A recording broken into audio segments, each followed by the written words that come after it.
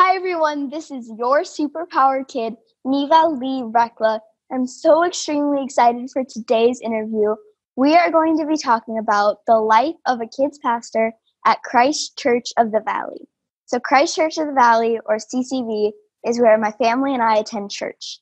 Basically a huge college campus, but a church. I am a volunteer for the 2-year-olds, and I'm a part of the worship team, so I get to sing and dance for the little ones and teach them about God and Jesus, how much they love us, and that we can have superpowers in God and in spirit. And our guest today is super amazing. His name is Jonah Coughlin. He is my pastor in the 5th and 6th grade room. He loves hockey, the Avengers, and Star Wars. He's just so amazing, and I'm so excited to have him on today. So without further ado, will you help me introduce our guest, Jonah? Hi, Jonah. Neva, how are you? I'm good. How are you? So good. Awesome. Thank you for coming on. Of course. Thanks for having me on. Yeah. So what are your superpowers?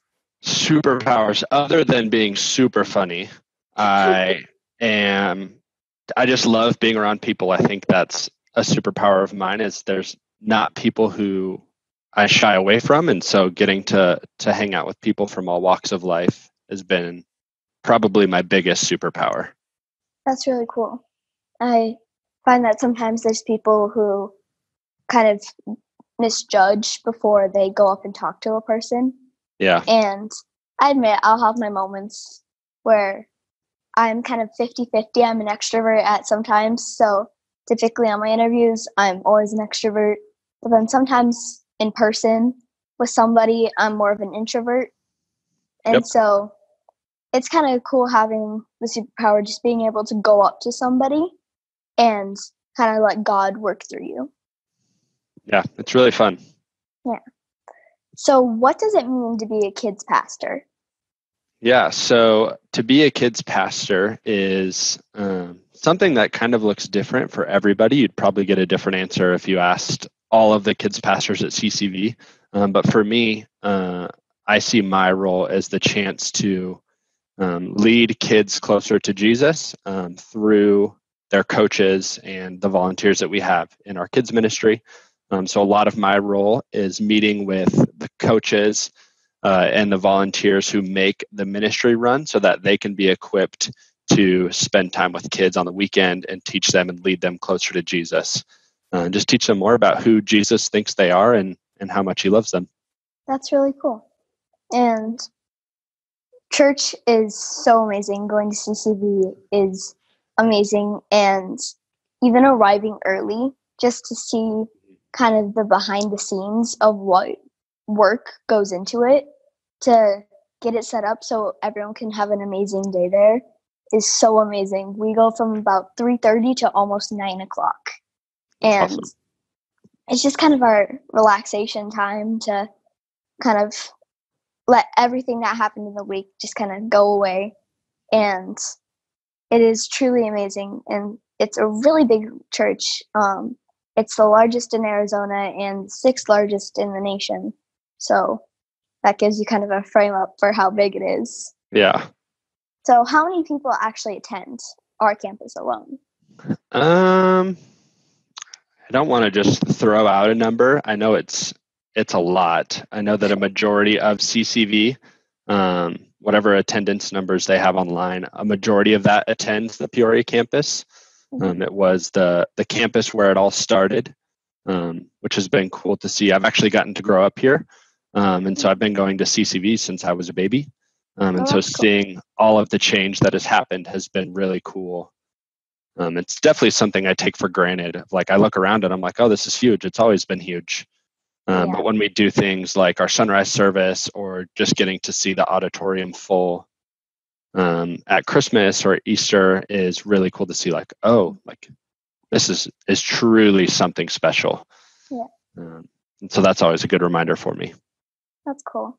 We attended the Christmas service last year and it was so amazing. Their songs were so cool, and it's so hard imagining how big the campus is. And that one pastor has the power to bring a huge group of people together, and everyone then is in bliss. Mm-hmm. So, yeah. So basically, what does being a Christian mean to you? Because probably if I were to ask somebody else, they would have a completely different answer than what I would answer. Right. So what does it mean for you? Yeah, a phrase that I've kind of adopted as my own as a big part of being a Christian is just failing forward. So obviously, there's nothing in the Bible that says that we're perfect until we move on to heaven. And so it's knowing that I'm going to do my best to follow God, to read my Bible, to love people, knowing that I'm going to mess up, but I'm going to take those mistakes and move forward in them. And so being a Christian is just doing your best to love God and love people. Yeah. Just living in Jesus' love every single day and knowing that I'm going to make mistakes, even though I'm a pastor and I'm not supposed to make mistakes. But when I do, that Jesus loves me and died for me, and so I can move forward knowing that. Yeah. And no matter how many times we mess up in a day, that does not change how much God loves us. That's and right. That's so amazing to know, because going into a room, being a volunteer, it's my responsibility to stay in love and high frequency, so I can carry that on to the little ones. And I can show them you can be in love and you can trust God every step of the way. Right. So what is your favorite part of campus to go to? I think I really love the 5th and 6th grade room. It's a fun place to hang out. It is colorful. It has games. It's always freezing cold, and so when it's like 110 outside, it's just nice to go in there, even for 5 or 10 minutes, just to cool off. But it's just such a special place for me, and it's fun to get in there sometimes and just kind of take it all in, take the room in. It's just a place I feel comfortable. Yeah, I agree. It's always kind of my relaxation time after chasing around a bunch of 2-year-olds. Yeah. And I love all the 2-year-olds. They're amazing, but they are very chaotic at times. And so just being able to go in and talk to my coaches and relax and worship, that's probably one of my favorite parts about going to church. That's awesome. That's so good to hear. Yeah. It's really amazing, and I would kind of expect it being so big, not being as welcomed, but it's the exact opposite. We've gone to quite a few churches before, and none of them I really felt welcomed. I kind of felt like everyone was off doing their own thing. And coming to CCV has opened up my heart a little bit, and I've noticed that because it's so big and everyone's kind of been going there for a long time, everyone's like a big family almost. Yeah. That's so awesome to hear. That's a cool story. Thank you. So we actually do need to take a quick break. I could go on and on about CCV. I could probably go on for weeks. But if you want to hear more about this, you can go watch my mom's show. She talked to Dr. Mark Moore, who's their teaching pastor, about all about church basically, and they talked a lot more about CCV. And so, Jonah, can you let our listeners know where they can go to find out more about you? I am on Instagram. That's pretty much it. Instagram and Facebook. You can search me on Facebook by just searching my name, Jonah Coughlin. Or you can follow me on Instagram at Jonah_Coughlin. Or if you come to CCV on the weekends, I'll be there in the 5th and 6th grade room hanging out. Would love to get to meet all of you. And so, that's where you can hear more about me. Awesome. And definitely go check him out, because he is so amazing, has such a big impact on me and on all the other kids in my room. So definitely go check him out. And also, we've been talking with Jonah Coughlin about the life of a kids pastor at CCV. So we'll be right back. Are you here to change the world? Do you talk about things like vibration, frequency, awakening, and consciousness? Are you pretty sure you have superpowers? The Superpower Net is unlike normal coaching programs and conscious communities. We provide training, intuitive guidance, peer-to-peer learning, intensive one-on-one coaching, and a high vibrational network of people just like you. When you join the net, you get 24/7 access to a collaborative group of people who support you as you master your personal power and unlock your superpowers. If you're ready to use your superpowers to change the world, then join the Superpower Net today. Visit superpowerexperts.com/the-net to learn more. Okay, we're back and we've been talking with Journee Coughlin about the life of a kids pastor at CCV. So we actually get to do funny FaceTime. This is my favorite part. We get to make our funniest faces. Oh, the lights just turned off. Oh. Motion lights. Saved it. In 3 seconds, we're going to make our funniest faces. Are you ready? Just one face or a bunch of faces? Some people do a bunch, some people do one. I typically do one. Okay, I have one. Okay. 3, 2, 1.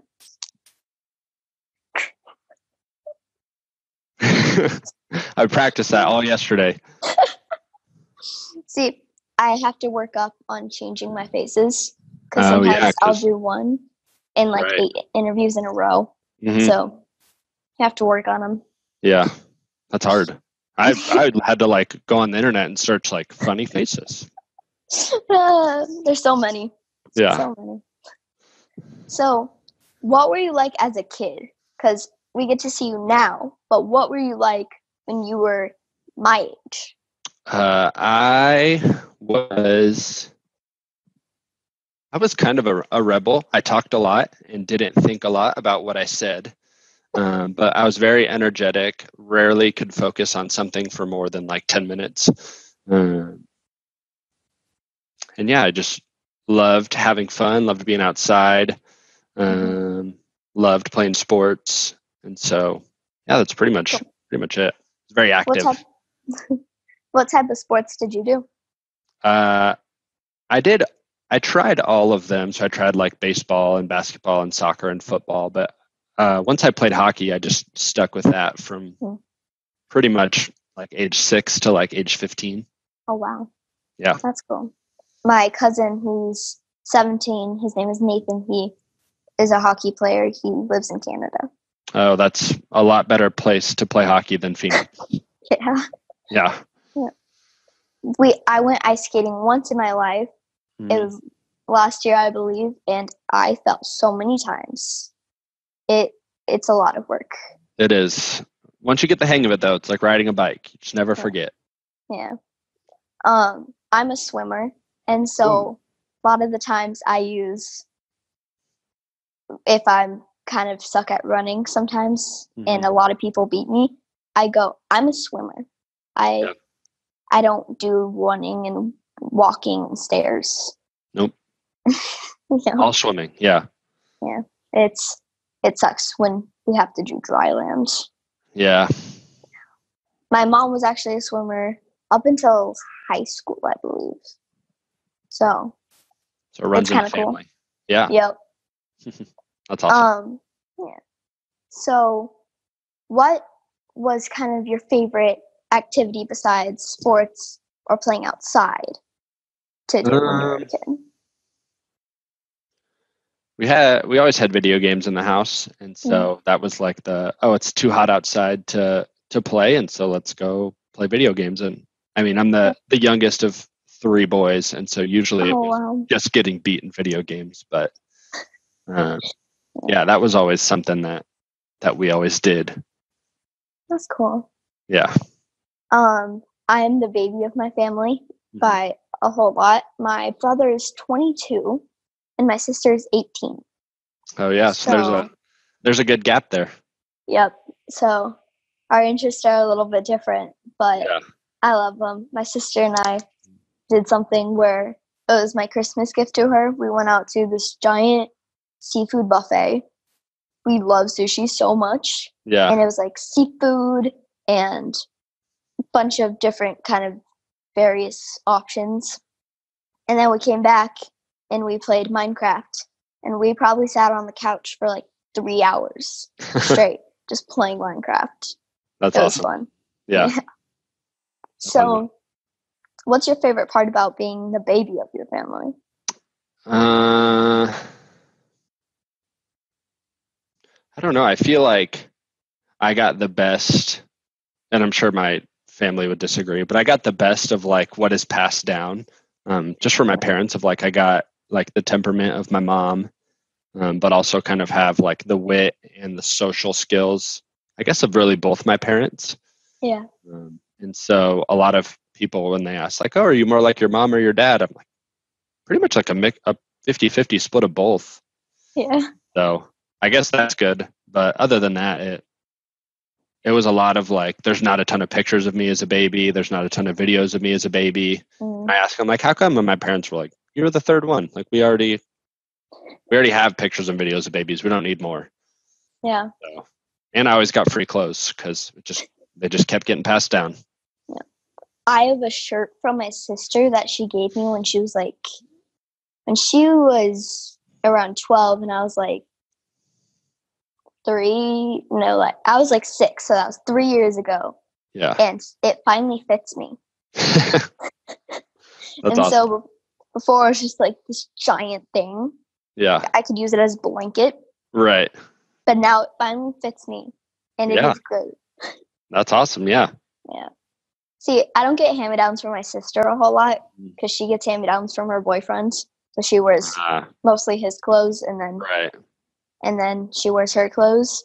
And so I get hand-me-downs from my friend and she gives me giant trash bags. And then I give my hand-me-downs to my cousins. Gotcha. Yep. If it keeps on giving. Yep. So what is your favorite verse from the Bible? Oh, favorite verse. I feel like going into my job as a pastor, the verse I really held on to is John 15:5, which I don't have 100% memorized, but it is just Jesus talking about how he's the vine and we're the branches, and how when we put our trust in him, he abides in us. And so just without him, that we can't do anything. And so that was a good verse for me to read going in as a pastor, because as a pastor, I can only do so much, where ultimately Jesus is the one that is saving people. And so that has been my favorite verse for the past like year and a half. That's cool. My favorite verse so far is "Forgive them, Father, for they know not what they do." It's really helpful because people will say mean things, they'll do mean things, but at the end of the day, if you go back and talk to them, they're not going to know that they did it. And it's kind of only me that remembers it. And so it kind of helps me just stay strong. And it helps me in the hard times to just go, maybe they don't know what they're saying to me. Yeah. And it really helps. That's awesome. That's a good one. Thanks. So, do you have a favorite Christian song? I do. I have a lot.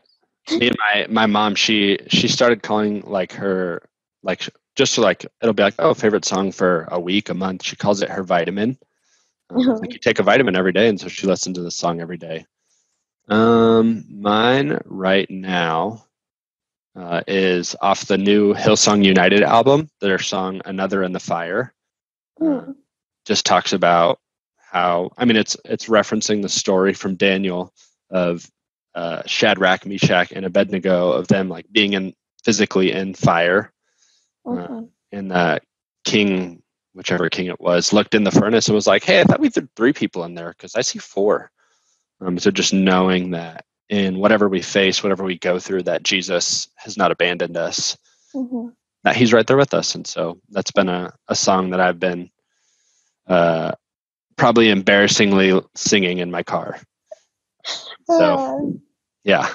My favorite one right now is it's from Mercy Me. It's called "Even If." Oh, yeah. have you seen the new movie, I Can Only Imagine? I have not seen it yet. It's great. Yeah. It's his whole life story, and even if kind of talks about like even in the hardest times, Jesus and God never leave our sides. So basically what you're talking about. And something embarrassing I do is we have a speaker and I'm sitting in our vortex area. It's kind of where we hang out and pray all the time. And we love listening to music. And so whenever it comes on, like I'll be in my room hanging up my clothes. I did this once. I was in my room hanging up my clothes from the laundry. I come out, slide down on my knees, and just start screaming the lyrics. So, yeah. That's awesome. Yeah. Yeah. And we can basically worship every single day. We don't have to be at church for it. Absolutely. Yeah. Worship is everything we do. Exactly. So, did you ever volunteer before you became a pastor? I did. So I started volunteering when I was in high school. Just my parents tore name tags off at the kids building. And so I started doing that. And then one of the days, one of the kids pastors stepped out and said, "Hey, why don't you start coaching?" And I had great junior high coaches when I was a junior high student. And so that was kind of on my horizon for like, oh, I want to be a junior high coach. And I was like, well, you can coach in fourth, fifth, and sixth it was at the time. And so I started coaching there and then coached in junior high. I was a coach in high school for a little bit. And then now I currently volunteer with our Exceptional Stars program, which is our special needs branch of our sports ministry. Oh, that's really cool.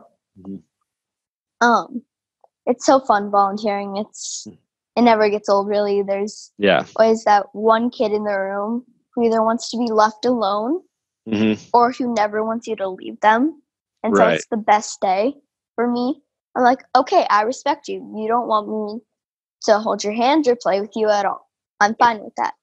Then there's that one kid in class who just comes up and hugs you. Right. It always makes my day. I remember the first time I volunteered, I had quite a few kids come up and just attack me with hugs. Yeah. And that's when I decided I'm going to stay here. And never gets old. Yeah, that's one of the best things about especially young kids that young is they don't know any better than to like, oh, I'm going to hug this person. And so that's, like there's no like other motive of like, oh, if I hug this person, then she'll give me snack first or she'll, let me play with these toys a little bit longer. They're just like, oh gosh, we're back.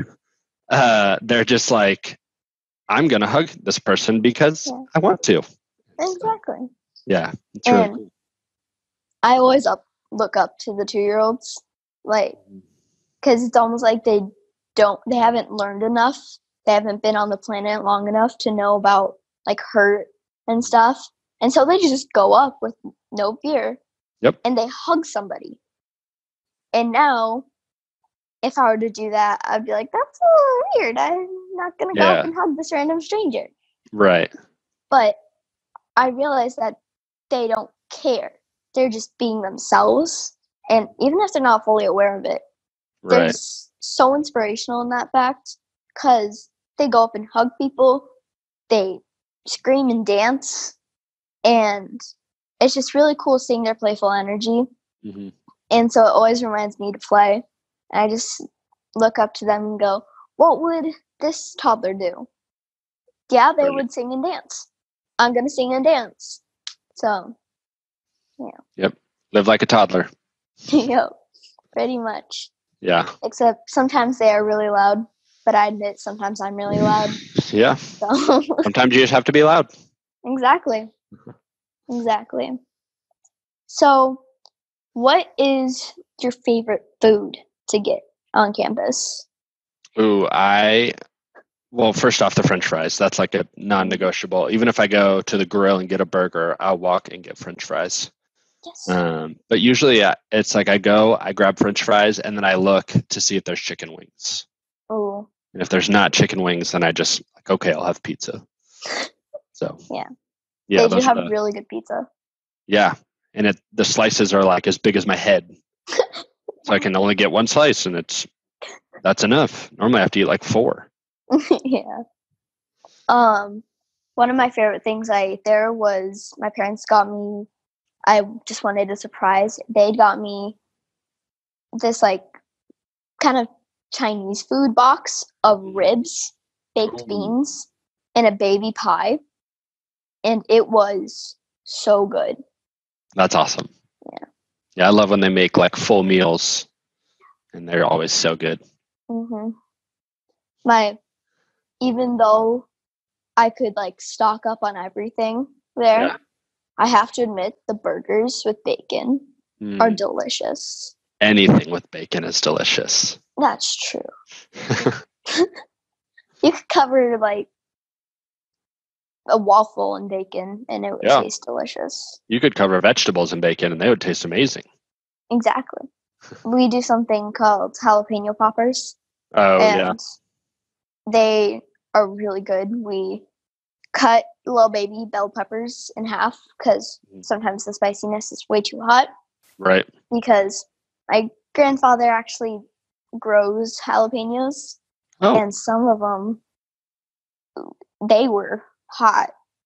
It was bad. Yeah. But the baby bell peppers you can always trust. So you cut them in half, you take out their skin, then you mix up cream cheese and Mexican blend cheese, smear it on, wrap them in bacon, grill them. It's delicious. Delicious. That sounds amazing. It does. Now I'm getting hungry. We're talking about all this food. Yeah. It's getting close to lunchtime. Yep. So we get to do something called Super Neva questions. Right. So what's going to happen is I'm going to ask you as many questions as I can, as fast as I can, and you're going to answer them as fast as you can. Gotcha. Are you ready? Ready. Okay. What's your favorite color? Red. What's your favorite animal? Tiger. Ooh. What if you could travel anywhere in the world with no matter how far it is, where would you travel? Iceland. Ooh. If you could be any character from the Bible, who would you be? David. I'd want to be Jesus, to be honest. That was my first thought. I didn't know if that was allowed. It was. Like literally anybody. You could be one of the farmer people and it would work out. I think David would be good though, because he killed animals with his bare hands. He seems like a pretty tough dude. That sounds cool. Yeah. Now I want to be David. If you could have any pet in the world, what would it be? A wolf. Ooh, that's a good answer. If you could have a pet dragon or a pet unicorn, what would you choose? Unicorn. Dragons are dangerous. Well, I would have a dragon and I'd raise it young, and that way, free s'mores all year round. And basically a free airplane. Just hey, take me to Dubai, and then they'll just be like, okay. Hop on the dragon and you go. Yeah. Exactly. Genius. See, unicorns can also stab people with their pointy horns. Yeah. So I want to get it angry. But I could become a piece of bacon if the dragon got angry as well. So right. If you could be any superhero in the Avengers universe, who would you be? Captain America. I'd be Captain Marvel. She's pretty awesome. She is awesome. Yeah. Yeah. If you could have any superpower in the world, what would it be? The power to fly. Ooh. If you could be the fastest runner or the fastest swimmer, what would you be? The fastest swimmer. You could just swim across the ocean. Exactly. Yeah. See, I don't like oceans though. Oh. Because once you get too deep, I have a very huge fear of megalodons. Okay. Yeah. Very rational fear. Exactly. Yeah. Even though people say they're extinct, but who knows? We don't even know what like half the ocean has. True. Yeah. Who knows YouTube could tell us there's like a flying starfish, Right. and we'd believe it. Right. See, I have a very deep diving pool and connected to my swimming pool where I do swim practice. And I was thinking about the megalodon, and then my coach decides to say, kick against the wall and pretend a shark's chasing after you. And I squeak. It was probably the worst swim practice day I've ever had. Yeah. And then I would keep on looking over in the diving area. And from now on, I choose the farthest away from the diving area. Yeah. That way I'm the last person to be eaten. I can just run out. By that time you could just get out of the pool. Exactly. Just be like, bye. Yeah. Take that, shark. You know. If you could be any inanimate object, what would you be? A TV. Ooh, that's good. You'd just be able to watch whatever you wanted. Yeah, and I bring people together. Exactly. Yeah. I would probably want to be maybe an Xbox. Ooh. Yeah. That's a good one. There's some really fun games. Yeah. Bring people joy. Yeah. What was your favorite video game when you were younger? When I was younger, Mario Kart. Ooh. Had some intense Mario Kart battles in my childhood. We play Worms. Have you heard of it? I have not. It's basically like a war between these little worm characters, and you can do Armageddon, and so it just blows up a bunch of people. And there's a concrete donkey, and so it goes and it goes down really fast, and there's some intense screaming going on. I imagine. That sounds violent. I would treat myself if anytime I'd get a good hit or something, I would eat a piece of chocolate. Yeah. It's great. 2 in 1. Yeah, you got to reward yourself. Yep. If you could be invisible or invincible, what would you be? Invincible. That'd be awesome. It would be. Because you could basically fly. You could just jump off of a building. Yeah. And soar, pretty much. You could be a real life superhero. You could. To protect the president or other famous people. Yeah. You can just step in front of anything and you're fine. Exactly.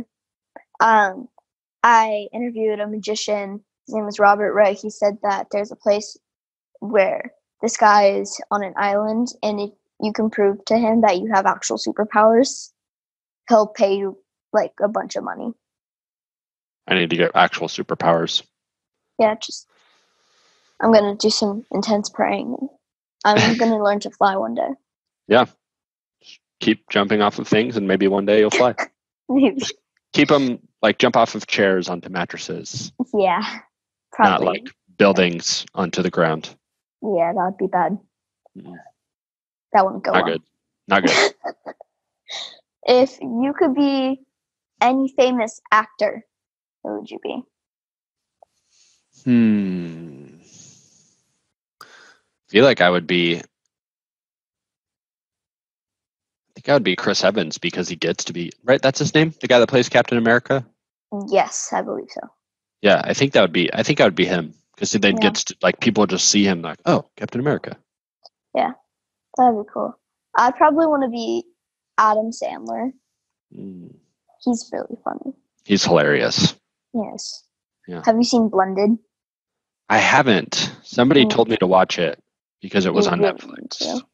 But it's not on Netflix anymore. Oh, it's not? No. Dang it. But he has a new movie on Netflix about a murder mystery. Ooh.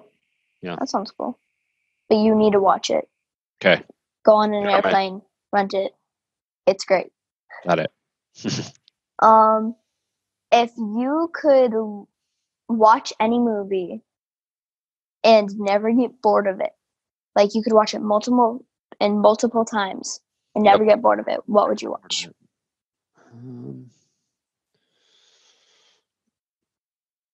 I really love the second Avengers. Ooh, yeah. I'd probably watch Avengers Endgame. I'm not going to say any spoilers because I hate it when people spoil movies for me. I could not handle that. My mom went off of Instagram and Facebook because so many people were writing spoilers for it. Yeah.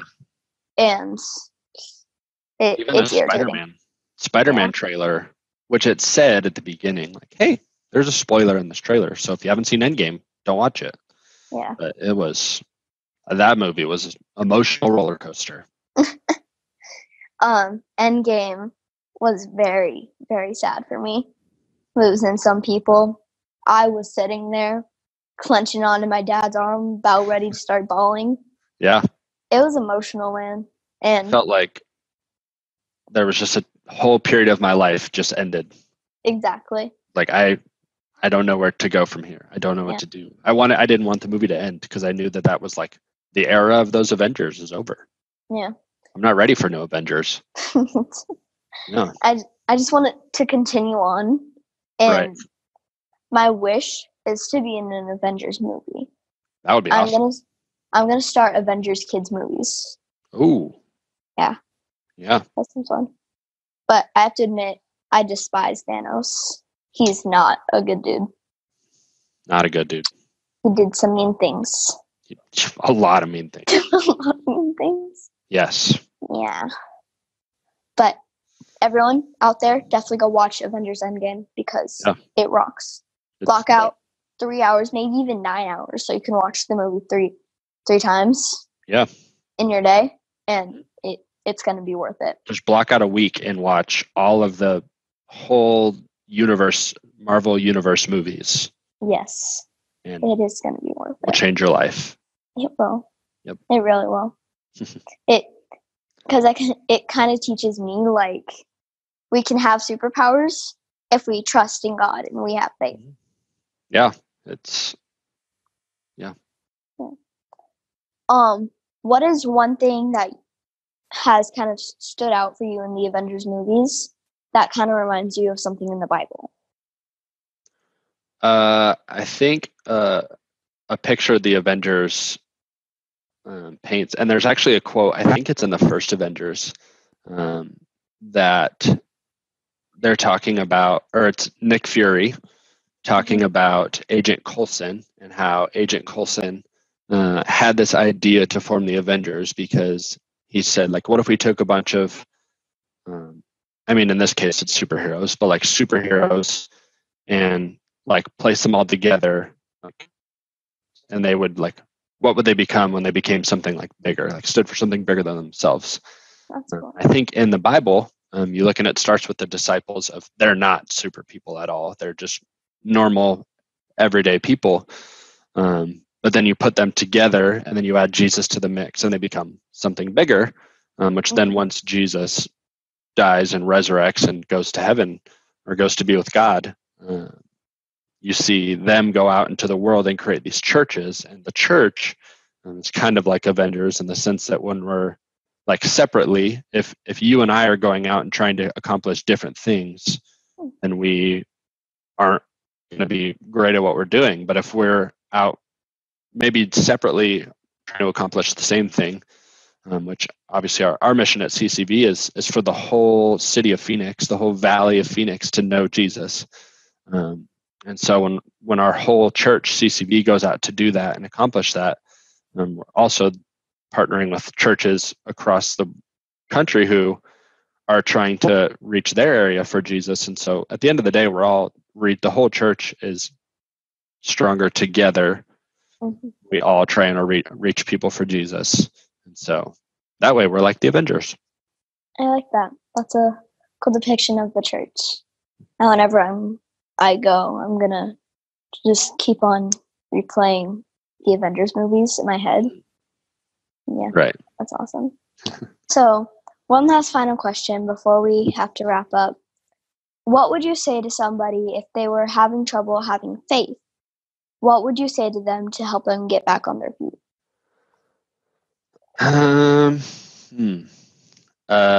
This isn't my saying, but something that I love to tell people or to just encourage people with is just win the day. And that actually is a quote, I believe, from the Oregon Football Organization. Is like, you can have faith in God for one day. Of like, hey, I don't know what it looks like, but I'm going to trust God today with how today goes. So if they're struggling with something, if they're struggling with the loss of a loved one, with a family change, with a work change, just a struggle of seeing their value and worth, it's I can look to God for today, and not taking it past that, not taking it before that, of just today, I'm going to trust God, whatever that looks like. So just win the day, whatever that looks like, whatever that looks like, praying one time, reading a Bible verse a day. I really like that. That's great advice. Thanks. So thank you so much for coming on today. I really enjoyed talking to you. Will you join me in the sign-off? Absolutely. Okay. Remember, kids, that we all have superpowers and we can change the world. Awesome. Thank you so much, Jonah. Yeah, thanks for having me. Bye. See ya.